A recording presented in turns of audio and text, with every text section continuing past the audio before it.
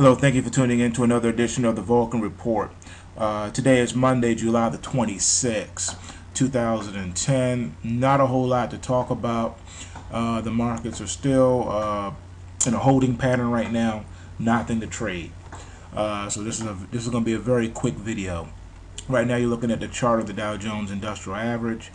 This is the tradable, ticker symbol DIA, the diamonds. As of Friday's close, we were up $1.02, up 0.99%. On the close, prices closed higher than they opened, with strong bids going into the close. As for market sentiment, we have a pulse scan reading of 28.66. The market pulse is positive since it's trading above the zero signal line. The pulse scan crossed above the swing VIX, creating an uptrend channel as of Friday. This means that positive momentum has entered the market, so we expect sideways to higher prices within the next 3 to 5 days. That will take us into Friday.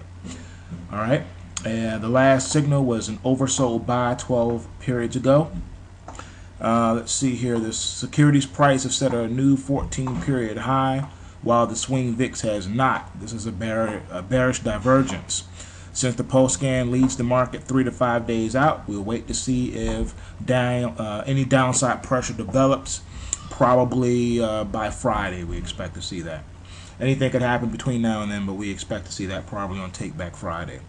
Since the last swing VIX signal, the Dow Jones ETF's price has been unchanged, and it's ranged from a high of $104.50 a share to a low of $102.92 a share. Moving on to momentum. Currently, the trend is neutral within the bearish Kumo consolidation cloud, which is this red cloud right here. That means we have a possible trend reversal with upside bullish breakout risk based on Friday's close. A close below $102.37 a share is needed to reestablish the downward trend. However, a close above $105.13 a share will establish a new upward trend. All right, so that's what we're looking at. As for trend strength, there's currently no trend strength reading at this time. And as far as weekly price projections, we have resistance at $104.18 a share, with support at $100.04 per share. That is our weekly price projection. As for volatility, we closed below the upper band by 15.3%. And as I stated at the beginning of this video, there are no longer short signals. This security is not in play at this time.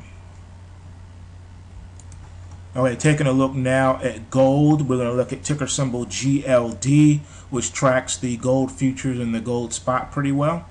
All right, as of Friday, we closed down 77 cents, down 0.66%. Prices closed lower than they opened, with weak bids going into the close. This is bearish, as prices close significantly lower than they open. If the candle appears when prices are high, it may be the first sign of a top. If it occurs when prices are confronting an overhead resistance area, the long black candle adds credibility to the resistance. Similarly, if the candle appears as prices break below a support area, the long black candle, or in this case our blue candle, confirms the failure of the support area. Hence this big blue candle right here, which is a down candle. Okay, as I was saying, this candle here further gives credence to the analysis. Now, looking at the market sentiment, the pulse scan is a negative 29.84. The market pulse is negative since it's trading below its zero signal line, and the pulse scan crossed above the swing VIX, creating an uptrend channel as of Friday. This means that positive momentum has entered the market, so we expect sideways to higher prices within the next 3 to 5 days. So by Friday, we should see, we probably will still trade sideways until Friday, but we can finally see moving toward the upper part of the range in the channel. The last signal was an overbought sell 48 periods ago.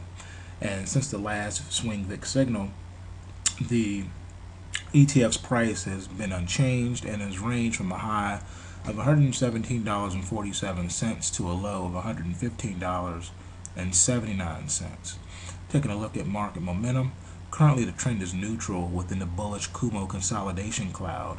So we have a possible trend reversal with downside bearish breakout risk because we're trading toward the lower end of the range. A close above $119.50 is needed to reestablish the upward trend. However, a close below $116.49 will establish a new downward trend. Alright, taking a look at trend strength. There is currently no trend strength reading at this time.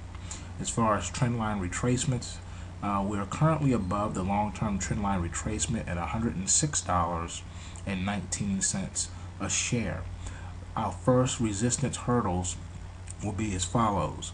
First resistance is at $116.93 a share. We need to close above that to start to build some hope of upward momentum. The second resistance is going to be at $117.46 a share. That's the intermediate term trend line retracement. All right. As far as our weekly price projections for GLD, we have resistance at $117.50 a share, with support at $115.11 a share. As for volatility, we closed above the lower band by 24.6%.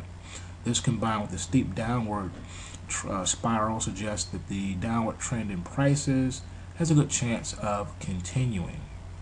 However, a short-term pullback inside the bands is likely. As for this ETF being in play, there are no Pandora's little black box buy or sell signals being generated by the system, so the system is on the sidelines until something develops here. So that's all we have for now. There's a plethora of securities that I do not have the time to do a video on, so please check the blog so that you can take a look at what we're watching for the week. Peace out. Remember, take what you can and give nothing back.